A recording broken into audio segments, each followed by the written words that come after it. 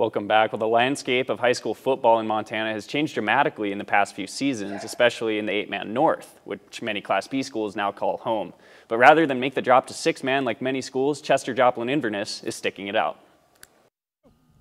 Our enrollment has cut in half over the last 15 years, and our high school will be in the low 40s as far as numbers go this year.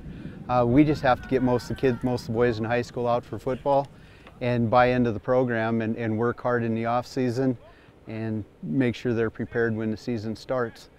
What we have is quality, and we're excited about the season. Despite being a small enough school to play 6-man football, CJI is playing 8-man. Head coach Jim Vinson sees no reason to change, especially when the Hawks are still competitive.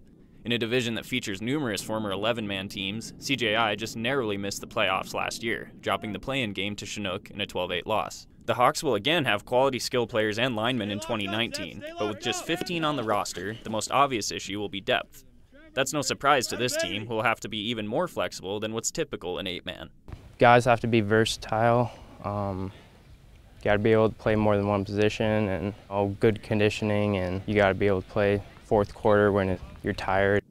Last year we had quite a bit of depth, a couple different guys rolling in and out, so this year we'll definitely have to be better in shape and better in football IQ and see what's really going on. And we only got one guy per position and not a lot to fill in, but so hopefully with our conditioning and experience we got enough to keep in the game. But despite the challenges, these Hawks know their strengths, and they intend on using them to make a postseason push.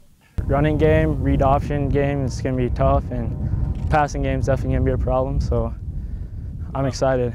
I think we can make it to the playoffs and make a deep run, but we got to work hard, and we can do it.